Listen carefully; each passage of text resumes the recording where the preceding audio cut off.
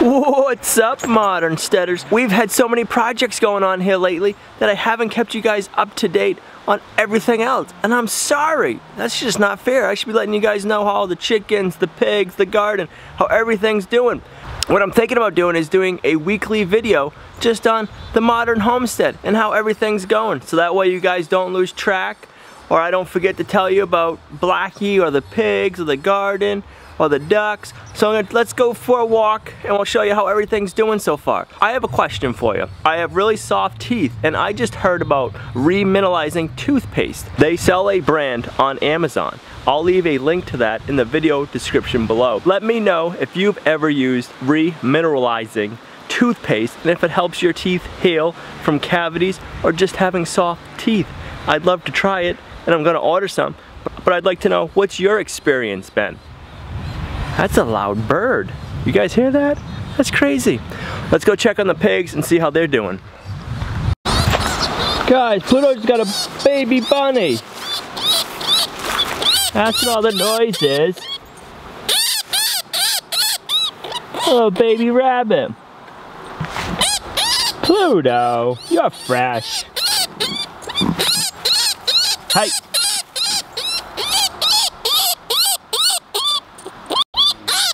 Let's go try to save it. Pluto wants it.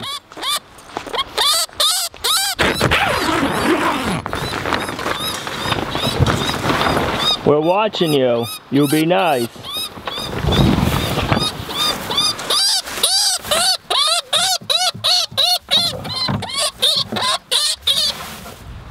Sit down. Leave it alone.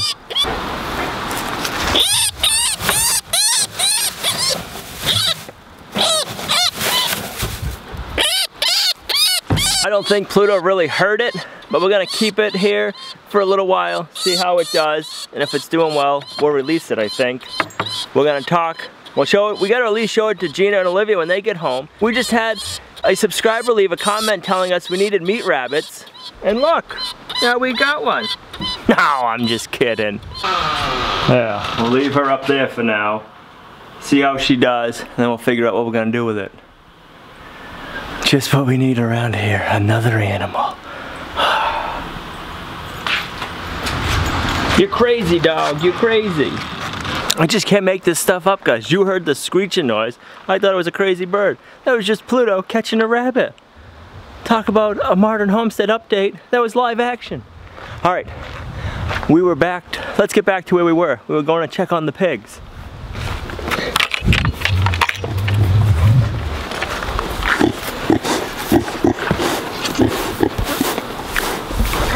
The pigs are growing good, they're just not digging and rooting as much as I would like them to. I don't know if it's their breed or if it's that they're not big enough. The pigs that we had last year dug an awful lot more.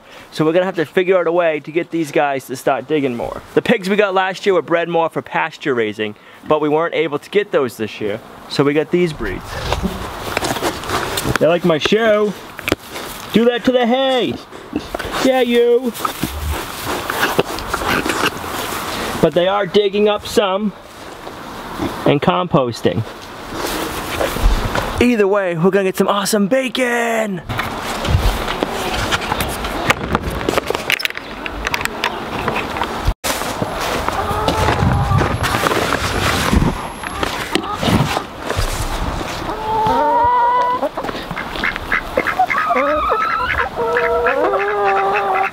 Can you guys see? Just the 2 male ducks, and then all the chickens.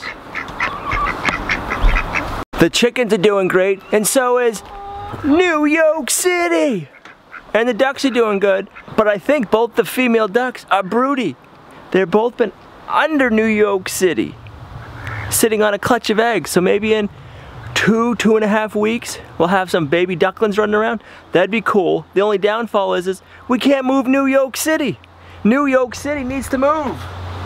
Look at that. They've done an awesome job revitalizing this old apple orchard. Thank you. So what I'm thinking is, since I can't move Yolk City, is we're gonna move the fence I'll have to figure out a way to move the fence because the 2 male ducks and the female ducks don't go inside to New Yolk City at night, but the chickens do. So early one morning, I'm gonna have to get up and move the fence. I'm thinking out towards the road, or maybe just back this way and keep a New Yolk City where it is. Does that make sense to you guys? I think that's about the only option I have right now, unless I leave it where it is. And I think the chickens want to do some work. They want some fresh greens. You want some fresh greens? Do you want some fresh greens? What about you?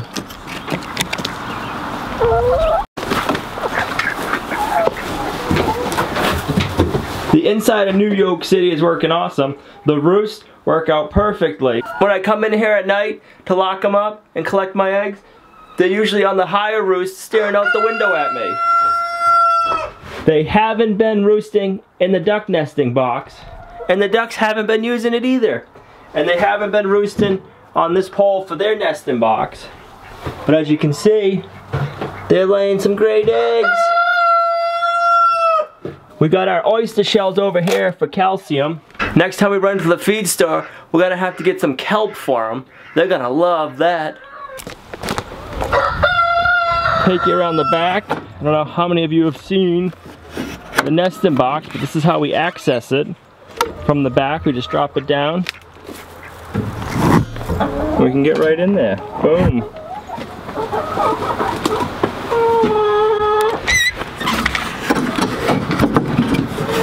Alright, we're gonna turn the fence back on. Brax, I don't want you to hear it from you that I didn't turn the fence on. So our vegetables are jamming. Look at these tomatoes, they're starting to flower out. The stalks are huge, they're about the size of a Sharpie. And they're growing awesome. There's this one, we're getting a bunch of flowers on it. That one's gonna be flowering out soon. A bunch more flowers there, budding up, more there. I see BLTs in our future, yes! And we still have some pasture-raised bacon in the freezer. We made sure we didn't eat it all this winter so we could have some awesome BLTs. The onions are doing good. They're growing nice. More tomatoes. They're growing and getting some awesome flowers. The peppers are looking pretty good. They might be getting a little light and green. We're gonna have to get some nitrogen over here for them so they'll darken up. And the broccoli and cauliflower are doing good. I think this one's Brussels sprouts. If you can see the little nodes right there, I think those are gonna be Brussels sprouts. We planted an assortment right here, and I don't remember which one is which, so it's kind of like a little mystery until they start growing and producing. This end right here is our turnips. They're starting to come up. Then you go down a little ways, and we got carrots. They're starting to sprout up right here. We have to thin those out. Those are looking nice. We started some corn in this row from seed, and I think that's the first one right there. So the corn we started from seed out in the garden isn't doing that great. The corn that I dumped the urine on the other day, they're jamming. Look at that. These things are so tall, look. That's huge. So that's the corn we started in our basement in our soil blocks. They're doing awesome. These onions are doing great. Look at them. They're almost catching up to the ones we started in the house. So we know starting the onions in the house doesn't really accomplish anything.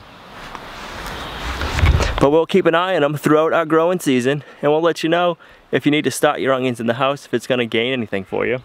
And then our green beans, they're jamming. I've had a couple of now. This is the second plant that's missing its top leaves. I don't know if something's getting in my garden and eating the leaves off. You saw the rabbit Pluto just caught. It could be one of them. I'm gonna have to start peeing in this garden bed too. What the heck? Yeah, because we got, this one's missing the tops. This one. Yeah. I think we have a little critter issue. I know what I'm gonna be doing tonight.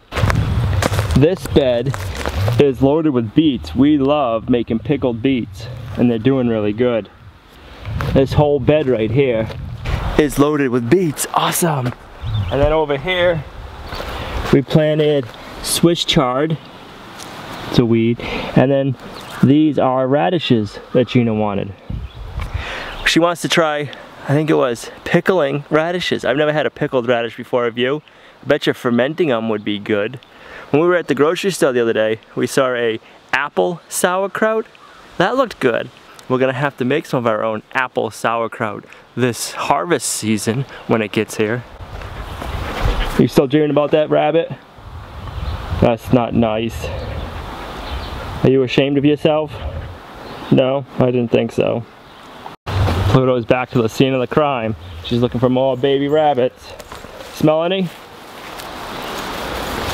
That's pretty close to our potato bin. Look at the potatoes. Let's get down low and show you guys how high they are. That one right there is tall enough, but a lot of these little ones aren't. We're gonna give it a few days, then we're gonna add some more spent hay and some, I said the other day, leaf clippings. It's just raked up leaves from our yard. Sorry. We'll add some of that and a little bit of soil. So we'll be doing an update on this, doing a video just on this and how we're gonna keep adding to it, probably in the next couple of days. So be looking out for that. Look at the cucumber plants. They're doing great. And then we got our zucchini. Look at that. That's the soil block. Those are jamming. I just can't wait till we start getting some food from this garden. This is gonna be awesome. All this is growing in a spot that we didn't have to do any work to, and we're not gonna have to this growing season either. We're just gonna reap all the benefits.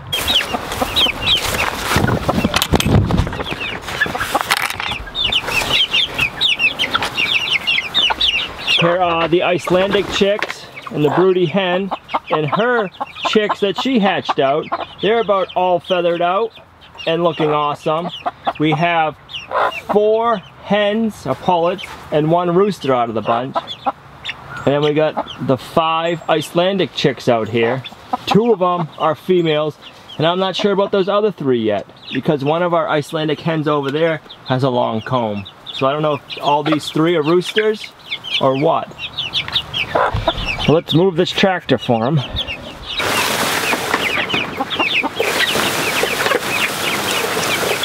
So they love eating all the fresh grass too. They're just going to town looking for bugs and grass.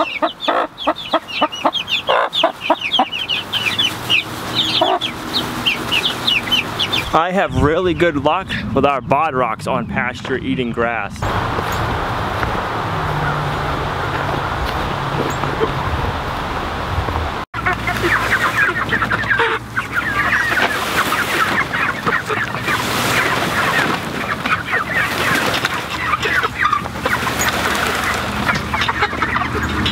So we only have our, I think it's like 17 or 18 bodrocks in there.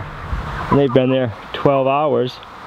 And look how much of the grass they've eaten. We have awesome luck with our bodrocks eating grass. Let me show you.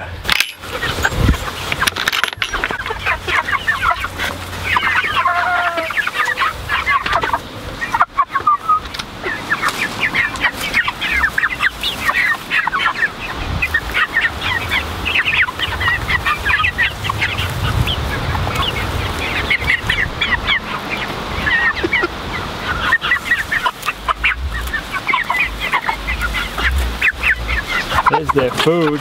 They barely touched it all day. It's up to here. I put a scoop in here this morning.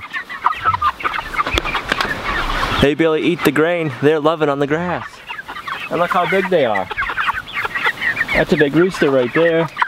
Yeah, we're talking about you. We have 6 hens or pullets in here that we will be selling. They're a few months old, so if anybody in the New Hampshire area is looking for organic fed, pasture raised hens or pullets, leave it in the comments below. We'd love to talk to you. We have 6 for sale right now. And we have 4 over in the other one that are probably 2 months now. They're Yeah, they're probably 8 weeks old. So if anybody's looking for any barred rock hens, let us know. When we had our 22 Cornish cross meat birds and our barred rocks together, we were going through 2 50-pound bags of grain a week. That's a lot of grain. Right now, we're not even using half a bag of grain a week. So that just lets you know how much the Cornishes were eating.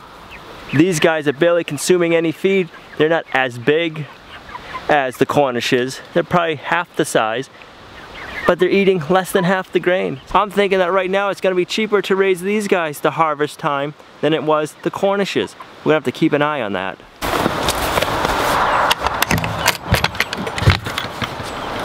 And here we have the Icelandic chickens we bought. We have Rufus the rooster, and we have the 2 females. We've been getting anywhere from 1 to 2 eggs a day from them. Say hello, guys. We will be doing more videos on these guys in the future. Somebody was asking about their temperament and stuff. I'm gonna link a video right here, and Gina and Olivia got all 3 of them to eat out of their hands the other day, even the rooster, so it's pretty cool. Their eggs, excuse me, Rufus. Their eggs are a little bit smaller. We haven't eaten any yet because we've been saving them and we've been hatching them. So now we'll go inside and I'll show you our eggs in the incubator. One thing I will say about these guys is they do really good at foraging for food. They don't seem to eat so much grass, but they really peck the ground and dig it and work it and looking for bugs. And they're really calm and they barely eat any grain. You wanna go check on that rabbit, don't you? You know where the rabbit is, huh?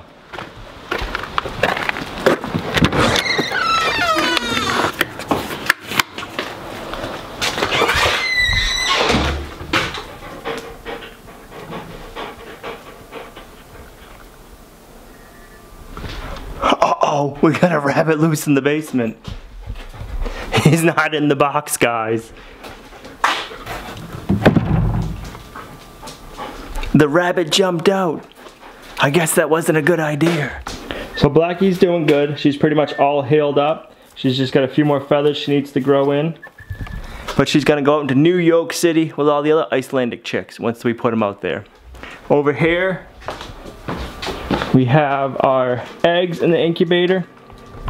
We candled them for the 2nd time the other night, and all of them but 1 had veins in them and were growing. So that's awesome. We kept that one in there because we didn't see any veins, but there was like an air sac, so there might still be a chick in there growing.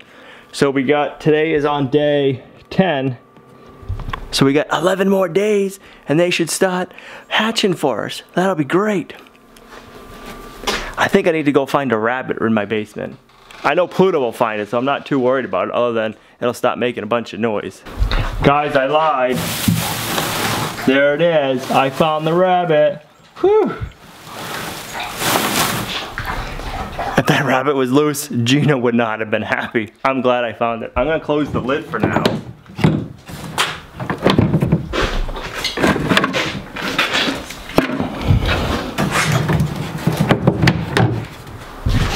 Until we decide what to do with it. I don't want that loose in my basement. We hope you liked today's video. If you did, make sure you give it a thumbs up, share it. It really helps us grow. Leave it in the comments below and let us know if this is something you want to see every week, an update on what's going on at the Modern Homestead. I wanted to thank everybody for sharing the videos. It's really helping our channel grow. And I wanted to say hi to all the new subscribers we got here. We've been getting so many new subscribers. This is awesome. And I wanted to thank you. This is all because of you guys. It's nothing I can do. It's all because of you. You guys are awesome. If you haven't subscribed, make sure you do. And if you already are a subscriber, when you hit the subscribe button, go back and look. There's a bell button. Hit the little bell button. And when you do, it turns on notifications. So YouTube will send you notification sometimes whenever we upload a video. So if you haven't subscribed, make sure you do that when you subscribe. And if you already are subscribed, go check and see if that little bell button is on or not. Don't forget, we got an Instagram account and a Facebook account. We're Lumna Acres on our social media pages. So we're usually posting a photo a day there, at least. So if you want to keep up to date with us, that's another great way to do it. So until next time, we'll see you right back here at Lumna Acres, a guide to modern homesteading, self-sufficiency, and freedom. Bye.